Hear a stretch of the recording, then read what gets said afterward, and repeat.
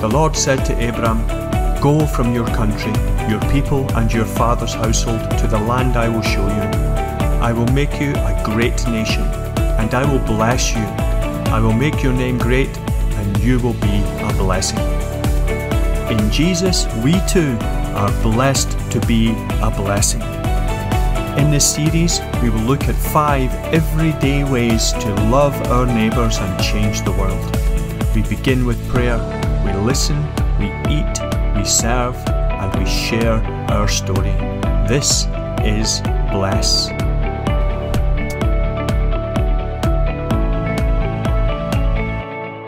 So it's a delight to be able to share with you this morning this series on Bless. 5 everyday ways to love your neighbour and change the world. And as I say, it's based on a book. The book's on Kindle if you want to jump ahead, and you know, it's like BBC iPlayer, you can skip a few episodes ahead and see what's coming.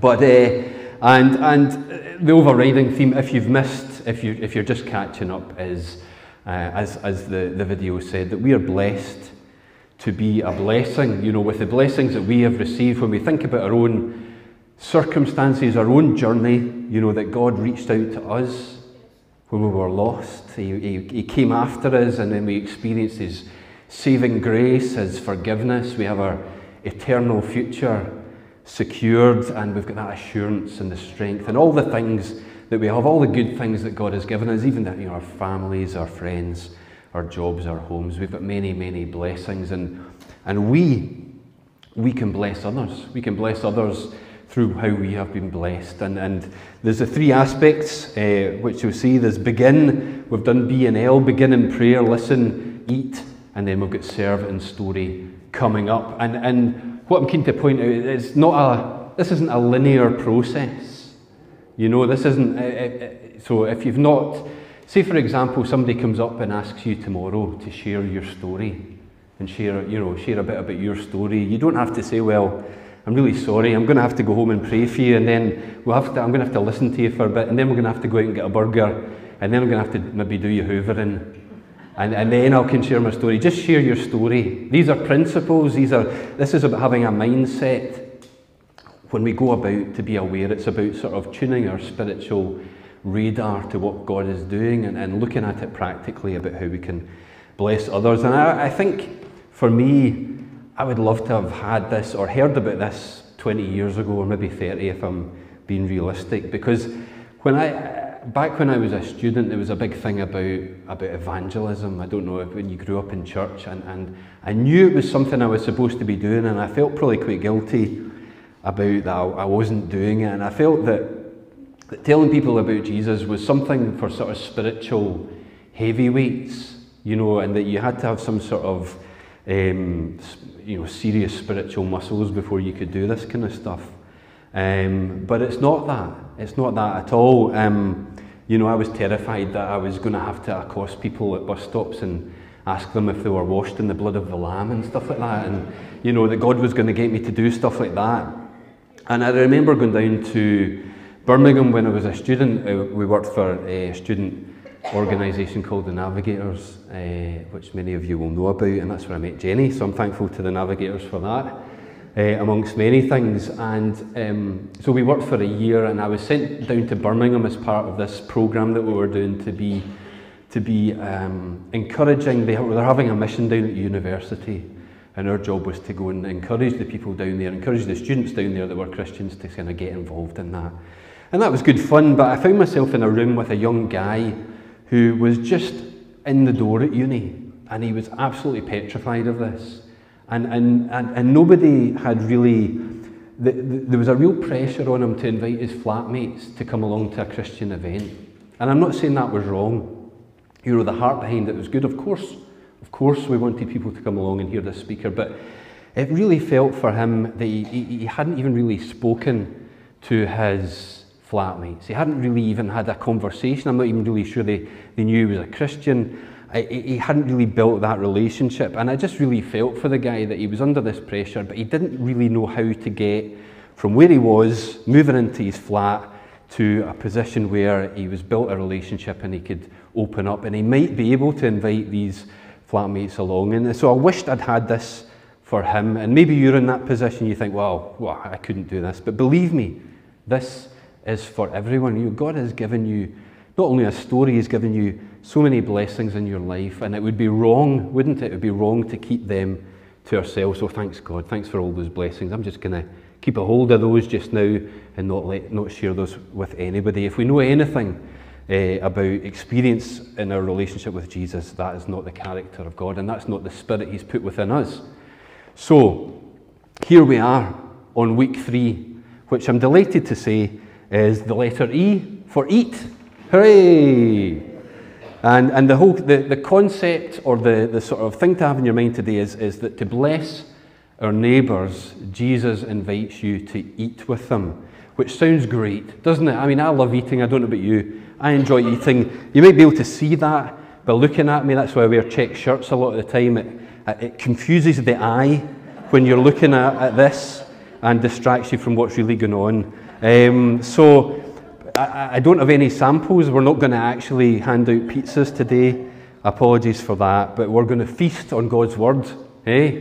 How about that? And we're going to look at a particular passage from the life of Jesus. And this passage is from the book of Matthew. And interestingly enough, the passage we're going to read is talking about Matthew himself. It's Matthew's sort of, a wee bit of Matthew's story, his testimony about a significant moment in his life where Jesus reached out and called him. So we're going to read this. It's in Matthew. If you're following along, it will come on the screen. But if you're following along or taking notes, we're looking at Matthew chapter 9, verses 9 to 13. And I'll read it out. It's the calling of Matthew. And it says, as Jesus went from there, he saw a man named Matthew sitting at the tax collector's booth. Follow me, he told him. And Matthew got up and followed him. While Jesus was having dinner at Matthew's house, many tax collectors and sinners came and ate with him and his disciples. When the Pharisees saw this, they asked his disciples, why does your teacher eat with tax collectors and sinners? And on hearing this, Jesus said, it's not the healthy who need a doctor, but the sick. But go and learn what this means. I desire mercy, not sacrifice. For I have not come to call the righteous, but sinners. Or as one translation puts that last sentence, and I like the way it puts it, for I have come to call not those who think they are righteous, but those who know they are sinners. So this morning, we're going to look at 3 areas. It's a 3-courser in our meal, and we're going to look at 3 areas of how eating together can make a huge impact. We're going to look at how we can be involved, how we need to be open, and how we need to be available. Those are the 3 things we're going to look at. And the first thing is, we're going to look at how we need to be involved. Let's get around the table. Let's get around the table. Now, many of us will have a favourite table. Maybe it's a table at a restaurant, a table at a coffee shop. Maybe it's a table, a family table, a place where you've had fond memories and good friendships, good conversation, good times. And there's a real power in eating with people, isn't there? There's a real power in eating with others. I believe that something special happens when we gather around the table. Something special happens when we gather around the table, doesn't it? And it's about a month to Thanksgiving. I think it's a month tomorrow to Thanksgiving in the United States. And you might have heard, it's done the rounds, it's been for a few years now, the story about 2 people called Jamal and Wanda, who have a particularly good Thanksgiving story. In 2016, Wanda, who's a grandmother, had meant to text her Thanksgiving plans to her grandson. But unknown to her grandson had changed his mobile phone and his number had been reassigned to a young 17-year-old chap called Jamal. And he got the message. And to and fro a bit with the texts, they realised that there'd been a misunderstanding. And I can, based from my own experience of hungry 17-year-olds, the young guy chanced his arm and said, is there any chance I could come for Thanksgiving dinner anyway? To that, Wanda's response was, of course you can. That's what grannies do. They feed everyone, which I think is true. So now Jamal has been going to Wanda's house for 7 years for Thanksgiving. It's become a thing and they've gone through the ups and downs of life. Wanda's husband passed away a few years ago, and Jamal went over and he was there. And they've become really good friends. And they're actually, I believe, if it's still going ahead, they're going to turn it into a Netflix film. As everything happens these days, it's going to become a Netflix film.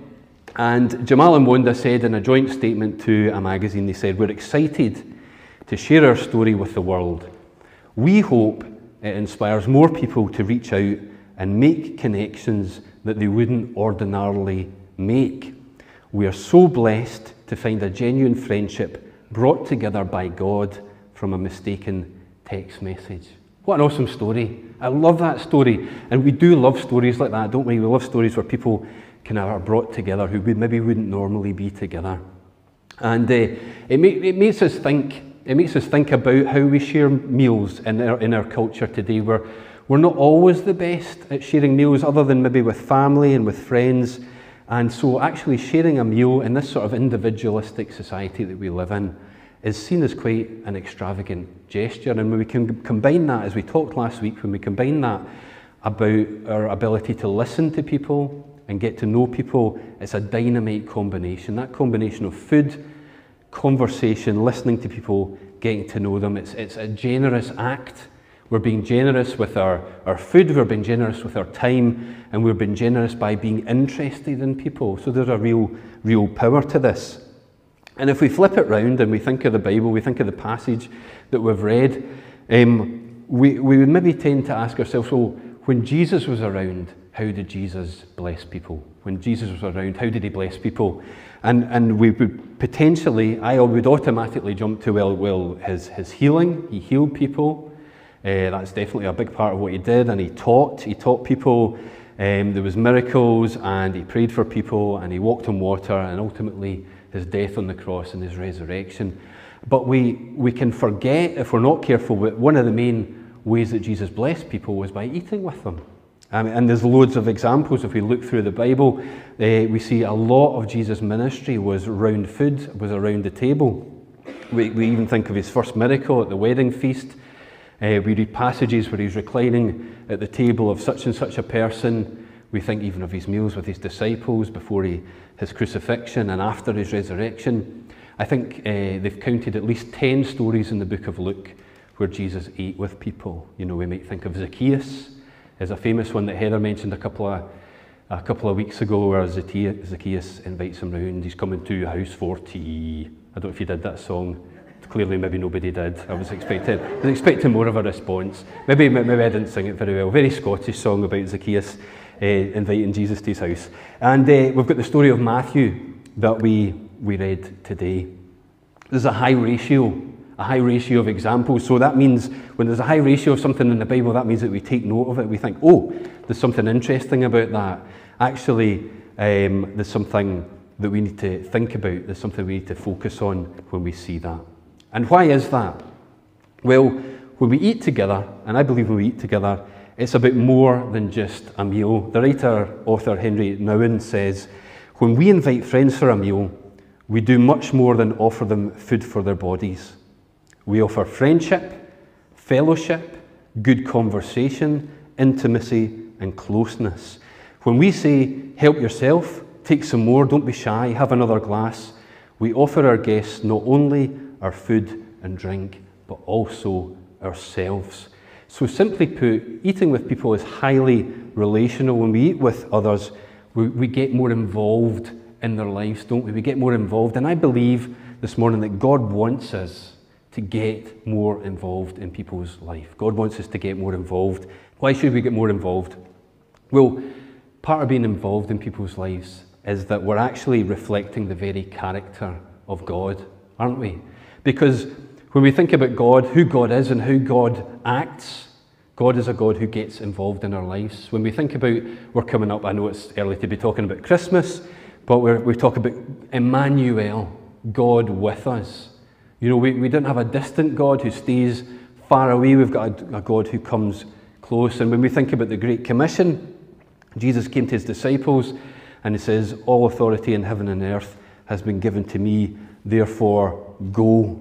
So that it's an active thing. You know, we need to get involved. You know, somebody, some great spiritual speaker, I think once said that there's two things that we can do on earth that we won't be able to do in heaven, and one of them is sin, and one of them is tell people about Jesus. Now, I know there's others like getting married and watching Netflix, but the point he's making is, you know, if we certainly can't sin in heaven, and we won't need to tell people about Jesus in heaven, and the question is then asked, well, which one of those do you think God wants us to do now?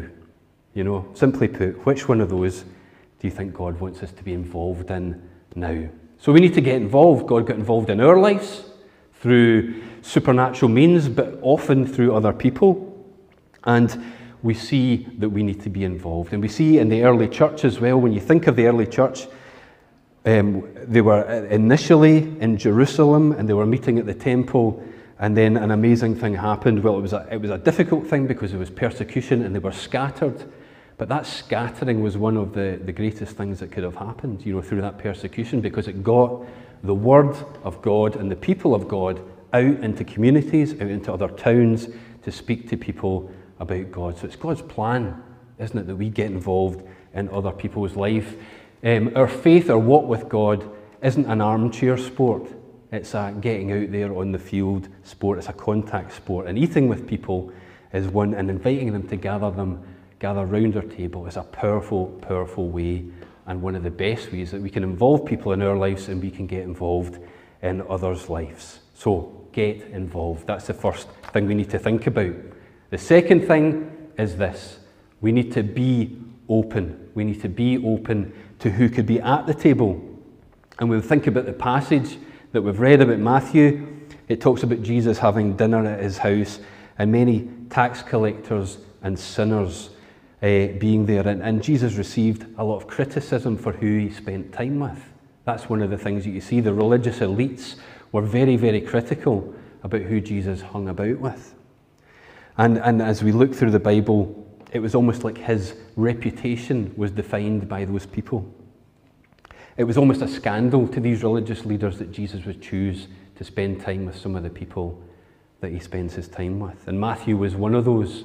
Matthew was one of the recipients of Jesus spending time and being open to spending time with somebody a bit different, a bit looked down on, a bit on the fringes. And I think it's amazing when we look at Matthew, who became one of Jesus' disciples, that Jesus saw beyond. He saw something beyond the person's situation, beyond their circumstances. He saw what they could be. And I pray that we would have that kind of vision when we look at the world around us. We would see that we would have a vision for people that sees maybe beyond their circumstances, that God implants something in us, that when we look at that person, we think, there's more to you, God, there's potential in your life if I can connect you with Jesus. And I love the fact that Jesus sort of confounded expectation. It's one of my favourite things about Jesus, you know, that his behaviour raised people's eyebrows, made people kind of question what he was doing. And it made me think, you know, when was the last time that I did anything that might have caused somebody to maybe raise an eyebrow for Jesus? When was the last time I did something in the kingdom, in a kingdom sense, that might have caused one or two people to go, oh, that's interesting, that's interesting. So I want to challenge you today. I want to encourage you and inspire you by looking at Jesus' life, that he was willing to cross sort of social boundaries, boundaries of etiquette, class boundaries, to reach out to people. You know, Jesus did clearly care for the poor and the marginalised, but not exclusively. You know, tax collectors were very well-off people. They had loads of money because they'd been creaming it off other people. But they weren't popular, they were ostracised. And I think we need to look at the world round about us and ask God, you know, where do you want me to be? Where have you placed me? Who do you want me to reach out to? You know, there's a lot of lost and needy people across the full spectrum of society. You know, even when I look at, I went on to LinkedIn the other week, I go on about once every 6 months. But even through something like that, a social network that's designed for successful, inspiring business people, you still see, you can read in between the lines, you see people who need, are looking for attention, people who are looking for meaning, people who are looking for purpose in life. They're all out there. And we need to be good at being open then to who could be at our table, who is around us. And we also need to be open to whose tables that we could be around. We need to be people who are perhaps willing to accept invitations that may be a wee bit outside of our comfort zone, and we see Jesus doing a great job of that, don't we? We need to understand the power if somebody invites us into their home or for food or for drink, that they are inviting us into their life, they're inviting us into their circumstances, they're inviting us into their joy, maybe into their pain, into their happiness, into their sadness. And I would say to us, let's not shy away from that. We sometimes and I'm the same, we like to sit in the house because it's safe, it feels safe in the house. But God is calling us to a world out there, a world of needy people who need to know about Him, and engaging in people in such a good way, sitting down and eating with them is such a powerful way to initiate that, isn't it? We need to keep our tables and our hearts open, because it's great to see family, it's great to see friends. Jesus did this too, He spent time with family and friends in the Bible. And it's great to spend time with each other as a church family. You're all great folks and it's great to spend time with you. But we need to get some balance here, because we have to involve others. Because if we just spend time with ourselves, we're going to see each other for the rest of eternity. Whether you like it or not, you're stuck with me for the rest of eternity. I'm sure I'll be in a bit better shape with them. But, so we have to, it's good to spend time together. It's good to fellowship, encourage each other. But we can't just be hanging about with each other all the time. Paul, when he's writing to the church in Rome, he says, but how can they call on Him to save them unless they believe in Him? And how can they believe in Him if they've never heard about Him? And how can they hear about Him unless someone tells them? And if we follow that logic, how can we tell them if we don't spend any time with them? How can we tell them if we don't spend any time with them? So we need to be good at accepting invitations, about making invitations. I said to Jenny recently, I can't remember what it was, but it was like a chat about doing something, or that I might go to something and make new friends. That was a chat. You should go to this thing, you might meet new friends. And I remember saying to Jenny, I've got friends. I don't need any more friends. I've got friends and I like them. But I've reflected on that and think that's wrong. I need to be open to God connecting me and new friendships. Just because I've got some friends that I like and I like spending time with, doesn't mean that God hasn't got some people out there that He would really like me to connect with. So that's just a wee example from my life. I was going to go down a route of talking about the story of the Good Samaritan, and I do recommend you read it because it's got a lot to say on this. But the interesting thing when I reread that this week, because the story is, the Good Samaritan is triggered by somebody asking Jesus a question, who is my neighbour? And we might be asking that, who is my neighbour? But the interesting thing about the story, and there's loads of sermons in it, but one of the unexpected twists of it all is that it starts off with that question, who is my neighbour? But by the end of it, Jesus has flipped the whole story round to actually asking the person, who are you proving yourself to be a neighbour to? So Jesus flips it round, the whole thing, and rather than say, well, who's my neighbour? Jesus said, well, who are you being a neighbour to? And I think we need to remember that. Loving our neighbour is more than just loving the people who we like and who are around us. Anybody can do that. It's more than just loving people who will love us back in return, because again, that's just what most people do anyway. We're to be set apart, we're to be different, we're to be more like that, we're to be like Jesus. And the need is there. Can I just tell you some stats that I figured out? You see, because we might think that in this world that we live in, we're all super connected, online, mobile devices, FaceTime, all these other things. But I wonder if actually, in many ways, as much as we're digitally connected, we've lost the art of real connections with people. And a survey from the Mental Health Foundation in Scotland, this is a survey from this year of 1,000 adults, 25% of them said they felt lonely some or all of the time over the previous month. More than a quarter said that they felt ashamed about being lonely. More than a third of adults in Scotland, nearly 40%, said they would never admit to feeling lonely.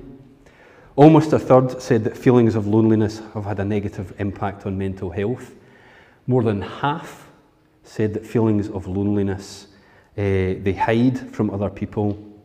And 1 in 3 said that feelings of loneliness made them feel worried or anxious. And 1 in 7, that's 14%, said that feelings of loneliness have led to suicidal thoughts and feelings.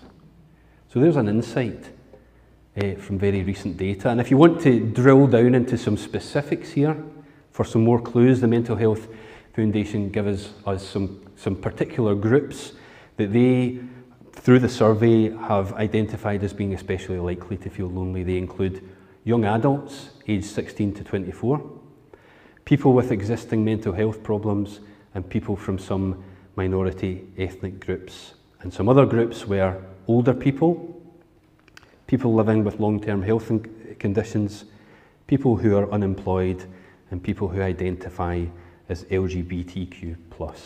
So these are real data, real examples, painting a picture of what is outside your front door, of what is outside this community centre. So the need is there.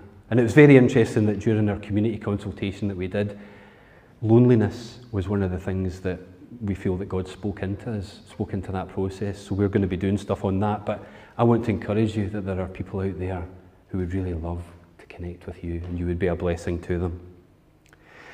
Last of all, we need to be available. We need to be available for this. We need to create time and space at the table. This is a practical thing. You know, it's a busy world. We're probably all quite busy people. And if we're going to do this, if we're going to make this work, it's not just going to happen. It's not just going to happen magically. We're going to have to be intentional about it. We're going to need to make time and space at our tables, or time and space to be available at other people's tables. And in the Blessed Book, there's a handy diagram where they show that there's 21 weeks in 21 meals in a normal week. They sort of divide it up like that, and they've put an extra row for coffees as well. So that really what they're saying is, in a normal week, there's 28 opportunities to invite people, and they say, well, why don't you just think about filling 1 or 2 of those slots in the week ahead? And now, if you're like me, my diary probably next week and the following week are already busy, so you're maybe going to have to think 2 or 3 weeks ahead here and start thinking about week 3. Maybe you're good, maybe next week you've got some time in your schedule, but you're going to have to be ahead of the game. And you're going to have to keep some space in your diary. I love that word, margin. We need to keep a bit of margin in our lives. I believe that our lives are quite often filled to bursting with stuff. And if we've got no margin in our lives, then there's not really much opportunity for God for us to take those opportunities or make those opportunities to bring people in. You know, I think it'd be a really interesting study to look at Jesus' life, because it was clear to me that Jesus had a plan, Jesus had a strategy, and he accomplished everything that he needed to do. But it's also clear from Jesus' life that he had room to be interrupted. He had room in his schedule where he was able to be interrupted by God appointments. So practically, we need to make space. We need to make sure that we have availability for these opportunities coming up. Some other practicalities to think about. Well, we might be thinking, well, things are super expensive just now. But I would encourage you just keep it simple. It doesn't have to be a 7-course meal unless you're inviting me round. Seriously, keep it simple. Some soup, some bread, some coffee, some cake. This doesn't have to be a break-in-the-bank exercise. I'd also like to say the practicalities, don't underestimate your home. Don't underestimate the power of inviting people into your home, into your own atmosphere, into a place that's a welcoming place, bringing people into your culture. Don't worry about your home being perfect. Don't worry about having to paint the walls. You could run around with a Hoover if you want, but don't worry. Your home doesn't have to be perfect. You don't have to be perfect. You don't have to be perfect to make this happen. Matthew wasn't the finished article when he invited all his pals round to meet Jesus. Was he? Zacchaeus wasn't either. We don't have to be perfect to be involved in this. We're inviting people in. We're living life with them. If you really don't like your home, then go out for a coffee. You can go out for a coffee, go out for a meal. If finances are tough, there'll be things on in your community potentially. You can invite people in. There's a community down at Burnbank, the hub that we help out with on a Friday from 10 till 2. You can get a free bowl of soup over there, a cup of coffee. You can invite somebody to come along to that. There's always a way. There's always a way. If our heart is to do this, then we will find a way to do it. And also, we don't have to do it alone. You know, if you're a bit worried, hey, I'm not sure about doing this alone, bring other people into it, bring your friends into it, bring your life group into it. You know, with certain people, you're maybe going to have to exercise wisdom. I'm not advocating just inviting anybody into your home if you don't know them. Please do use wisdom and discernment. Please do have other people there if it helps support you. You know, and above all, we're partnering with God in this. We're partnering with His Holy Spirit. We're looking for the opportunities that He is putting before us, and we're praying that He will bless those opportunities. Also, practically, let's just get to know people. Of course, we're going to want to share. We're going to want to talk about Jesus to them. But when Jesus went to Matthew's house, we're not seeing a record that he stood up and did a big preach to them. We're not seeing a record that he did a giant Bible study with them. I'm not saying that he didn't say anything. Interestingly, the only commentary of Jesus speaking is a rebuke to the religious leaders who are criticising who he's hanging about with. He was there, he was spending time, he was talking to them. So when you invite people around, you don't have to stand up in your kitchen chair and preach a gospel message to them. Just invite them round, just get to know them, and just listen to them, and then we can look at the opportunities to speak into their lives. And hey, look, there's so much more I could say, and if you're stuck for topics of conversation, the book's great. You know, it says the best way that we can have conversation is to ask questions, isn't it? You know, we don't have to fill conversations, just be interested in people. Where did you grow up? What do you work? What kind of jobs do you do? What do you do for fun? What kind of music do you like? Tell me about your family. Ask questions, listen, get to know people. You know, it's not rocket science at all. I think we can all do this. And we're a welcoming church. I'm really encouraged by the 7 people who came to new members. They said, well, I enjoyed feeling welcome here. So it's clear that we're all welcoming people. So I'm sure God has got lots of opportunities teed up for us to welcome others. So that's it. What are you waiting for? Let's get going. Let's get eating. Let's eat, everybody. Let's get some pizzas in. But let's be aware. This is about awareness. This is about tuning in for me. It's about listening to God and saying, God, what would you have me do? So I'd like you this week, maybe even this afternoon, before you rush into the week, maybe to look at that diary, maybe to think and to pray. Maybe it's the people that you're praying about anyway, and think, wow, how could I get a wee bit more involved? How could I connect with them over food, over coffee? And let's start thinking practically, because I'm convinced if we get out there, if we get involved, if we're open to who God would have us speak with, and if we're available, then God will do great things. Because if I think about what fills me up, I love a big feed. Jesus told a great parable, or he spoke to his disciples. After he'd spoken to the woman at the well, you remember Jesus had this exchange with the woman at the well, and he shared with her about who he was. And his disciples come back and they say, okay, Jesus, I think you need something to eat after all that. And Jesus said, hey, I've got food to eat that you know nothing about. And his disciples are saying, well, has somebody sneaked him in a sandwich or a Greggs sausage roll? But Jesus says this, he says, my food is to do the will of him who sent me and to finish his work.